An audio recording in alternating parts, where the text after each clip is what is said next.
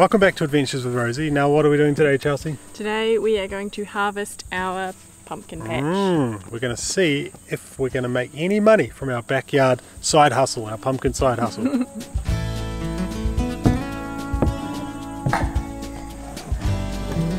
Holy!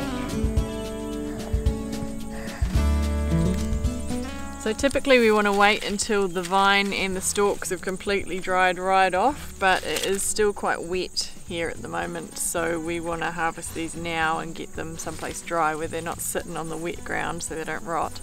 And we would like to ideally harvest the stalk as far away from the pumpkin as we can, so that when it dries up it's going to dry up nicely and not affect the pumpkin and make it rot when it's in storage. I don't want to lick the pumpkin.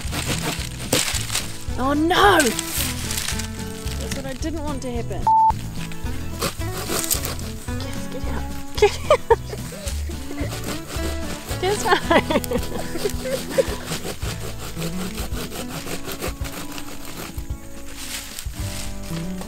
Nice.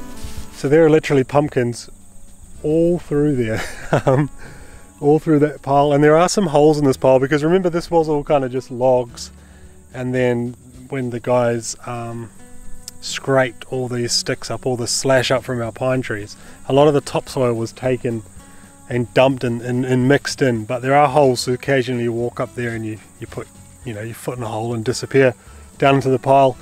It's also full of rabbits, and we've seen rats in here as well, so kind of part of the reason why we want to get these pumpkins up off the ground.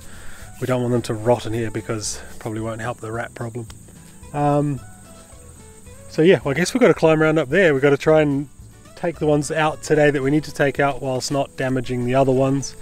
We did plant another pile down where we had pumpkins last year, and I didn't really think, but we put 3 plants in there, crown pumpkins. They're growing pretty well, and then I let the sheep in that paddock, and the sheep decided to walk all over the top of the pumpkin stalks. So luckily sheep can eat the pumpkins, so I might just smash those ones open for them. They didn't quite grow to maturity because they were broken off the vines early.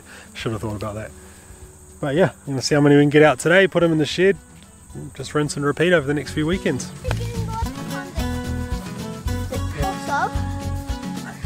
He gets 3 in one of the front sections by the triangles. So these ones seem to do the best on our property. These are the Austrian hulless, and they kind of start out a little bit more green, probably more like this one, and then you start to see these yellow stripes come in, and these came up really quick on the property, more like faster than anything, faster than the crowns last year. There are also a lot of these that are quite small, like sort of baseball size, that are still around, but because those vines are dying off, they have not had the chance to kind of fully grow. But yeah, I think that's definitely the majority is the Austrian hulless, and then the rather ugly triangles. I don't know how to explain this pumpkin other than it looks like 3 pumpkins in one. It's weird looking. Apparently they're nice, apparently they're good eating, but yeah, strange looking pumpkin. Almost the same sort of skin like a crown, but in kind of 3 sections. Triangle, I guess, 3 pumpkins. We've got some monster ones that Chelsea's just picking out of the top of the pile, so yeah, a lot of those, a lot of the hulless, quite a few butternuts as well, and yeah, they seem to just pop up quite late in the whole process, and then they were tiny little things and then they just sprung up, so a few of those as well to kind of round it out. Look at that. Beauty. Looks like a bum. A weird 3-sided bum. How's that for an absolute monster? Look at that. It's like 3 pumpkins in one. Weird looking, eh? So the most aesthetically pleasing looking pumpkins, in my opinion, are these red kuri. Quite a nice looking pumpkin. Kind of screams like American pumpkin that you'd carve or something like that. They're a little bit smaller. We maybe only have a dozen of these. They're a bit sort of slower going. They start out a really neat yellow and then they turn orange. So I've got maybe half a dozen harvested today, and they're still going strong up there and still growing, so I think we'll leave them in. Chelsea's just finding giant triangle after giant triangle up there. and doing a bit of weeding while she goes. If you thought those triangles were ugly, there's a few blue hubbards growing in here. They are a weird shape. They have a kind of an end, like two ends to the pumpkin. This one's an absolute monster in here, bigger than my head. But the vine, still quite green, so we're going to leave that for maybe another week or two. I think there's only a couple of these hiding around. Don't know how many plants we put in, but yeah, it's so ugly. All warty and bumpy. Don't know what they're like for eating. Guess we'll find out. Alright, so that first load was about 30, and we've got about another 20 in the trailer now. 50 odd pumpkins. There's maybe another 10-15 still up there, so yeah, bit of a lean season. I was kind of hoping for maybe 100 pumpkins. If we sell them for $5 to $6, then you know, $500-600. I think we've talked in a previous video about how we're off to Rarotonga in September. So the pumpkins and the pine cones we've been selling are trip money basically. So we've been putting it actually all in a piggy bank like kids. Most people have been paying cash for the pine cones. We've put it in a piggy bank, so we're going to crack it open and see how much Rarotonga money we got. Now the weather has the season, the weird season I suppose, and the cold weather early has done this to a few pumpkins. So this would have been one of those big blue hubbards that now looks a little bit like a testicle. I don't know if you could say testicle on YouTube actually.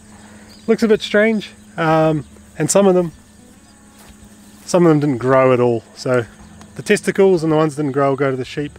Chelsea also found some caramel that we forgot about. We thought the vine had died off, and then when it did properly die off, there was some hiding underneath. Yeah. So you meant to cut them when they're about that size. About that size. Oh, this is a caramel, I think. It is. Yeah, this is caramel. So this is kind of like a squash, and you're supposed to pick them probably that size. Chelsea's been making chutneys and relishes out of this, which is quite nice actually, caramel chutney. But yeah, if you let them get that big, they kind of go a bit more like a marrow almost. So we'll give these to the sheep. So yeah, there's a whole bunch more big triangles in there, some of those beautiful red curries as well. So we'll come back down in a couple of weeks or a week or so and pick the rest, clean them all up. Some of them need to wash, and then put them at the gate and see if we make any money. So we just realised in the sheep paddock here is where we had the crowns. So we put 3 crown pumpkin plants in here, and then I think, like I said earlier, I let the sheep in, and they proceeded to walk all over this and sit on them and everything. We got 2 crown pumpkins, that's all. Last year we had 40, this year 2. Weird season, and apparently plants don't like it if sheep sort of walk around on top of them. I think only having a couple of crowns isn't the end of the world, because at the moment in the supermarket they're quite cheap. They're only $5 for a whole crown pumpkin, so we can't really compete with that, you know. We could sell them for 3 or 4, I suppose. Actually, I think I've got some photos here I'll put in of what the pumpkin prices were off season last year. Around Christmas time, the pumpkin gets insanely expensive here in New Zealand. I guess because it's out of season, but people want to buy it for their Christmas dinner. But we saw crowns go from like $5 to $12 to $15 in the supermarket. I've always keeping an eye on them now that I've got a keen interest in pumpkins.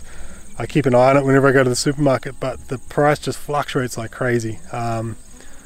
They seem to be quite cheap at the moment, and maybe as the weather gets cooler the price will go up. So yeah, we do have some varieties we just don't get at the supermarket as well. Like most of our supermarkets pumpkins are crown and butternut.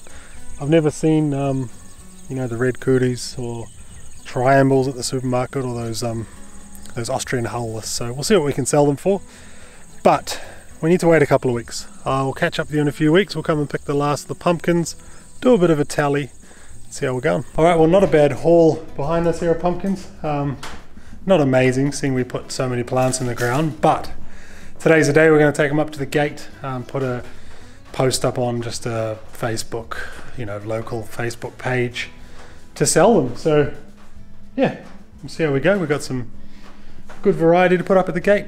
One thing we did find out today, which is a little bit funny, is that these Austrian hulless ones, these stripy ones, they are not grown for the flesh for eating. They're grown for the seeds. They have a big flat seed in them, and most people grow the pumpkins. When they start to get the yellow stripes like those ones, that they smash them open, soak the seeds, and then fry them and eat them. They have a big flat seed. Apparently they're really nice for eating, but they're not so great for roasting or putting in pumpkin soup, to the point where some sites we've read said We're yet to find an animal or a human that enjoys eating the flesh of an Austrian hullus. So, we thought we were going to sell them, because that's what we've got the most of. So I think we'll just sell them cheap. We'll put a sign out, these are for eating of the seeds, and next year we won't bother. They look cool, they grew really quickly, but probably the crowns and the triangle is where the market's at in terms of pumpkins. So we'll chuck a few at the gate, we'll chuck a post up on Facebook, and we'll see how we go. Well, it's a couple of weeks later now, and since our first harvest, maybe 3 weeks, end of April, and the weather here is getting a lot cooler.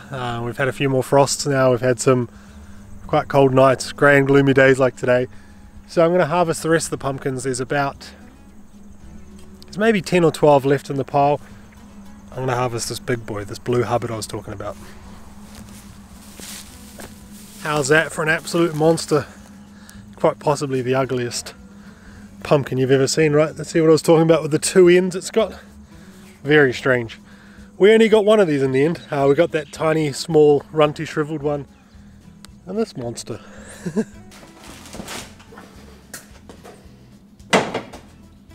Well, the rest of them are harvested on the shelf. We have had a steady stream of them going out the door actually. So we've put them up at our gate, and over the last couple of weeks, and just put a bit of a Facebook post up. And people have been buying like 6 or 8 or 4, like buying sort of bulk lots of them, which is kind of cool. Yeah, I mean obviously the Austrian hullus, they're a bit of a write-off. Like I said earlier, we're only eating those for the seeds. Chelsea did actually break a few of those open. She soaked the seeds, took the skin off the seeds or the shell off the seeds, and then fried the seeds. Bit of work. They were nice, but bit of work. I think the winners for us, I guess these ones have been flying out the door, the red kuri. They look quite nice, right? I think all in all we got, where's my notes? 8 of those. We've been selling these for $7 or $8, depending on the size. And we've sold 5 or 6 of those, so we've got 8 of these total. The triangles have been doing awesome. All in all, we got 24 triangles, various sizes. We've also been selling these for $8. Quite big, you know, pretty huge pumpkin. They seem quite nice for eating, and yeah, they seem to sort of grow well, and I think maybe they're similar to a crown. We only got 2 crowns in the end, and they were the first 2 we sold, so go figure. I think next year when we do this again, we're not going to worry about the hullus, obviously. We won't worry about the butternuts because they're a bit hit and miss. We'll just focus on the triangles and crowns, I think. If you did a big batch of these, and you know, if you could grow a couple hundred of these next year, $5 each, $1,000, that'd be pretty good. Yeah, and we won't worry about trying to grow the weirdest looking blue hubbards you've ever seen, because for some reason people aren't buying this one. I don't know why. Maybe I need to reduce the price. But yeah, butternuts and crowns we sold for $5. We sold the triangles and the red kuri for $8. And probably sold $120 worth of pumpkin so far. All in all, if we ran those numbers against what's on the shelf, excluding the hullus, we've probably got about $350 worth of pumpkins. So I was aiming for $1,000 or something like that, but we'll take $350. It didn't cost us much other than a few packets of seeds. And that money will all go towards a holiday later in the year. So yeah, it's a bit of trial and error for our first pumpkin season. Not as big a side hustle as I would have hoped, but that's fine. We'll try again next year. And it was also good to have something planted on that pile. Nice to see all the flowers out there, and actually it's probably broken that pile down a bit now. So if we do the same in the next few seasons, hopefully that sort of pile just keeps breaking down, all those sticks and stumps underneath are rotting. I don't really want to get a digger in here and start trying to sort that pile out and spread dirt around and have burn-offs and things like that. So we might as well plant something on it that's going to eat its way through it, I suppose. So yeah, we'll leave this video here. Bunch more videos coming out. I've got the digger coming next weekend again, which I'm excited about. That little ride on digger. Hoon around the lawn. We've got a zip line still to put up for the kids. We've got tons of planting to do. We've got a couple of other projects lined up, and also our subdivision project down the bottom, which is ticking over. Hopefully we're getting close to maybe completing the subdivision. I need to build some sheep yards as well. So we've got plenty coming up. Stay tuned. Thank you for watching.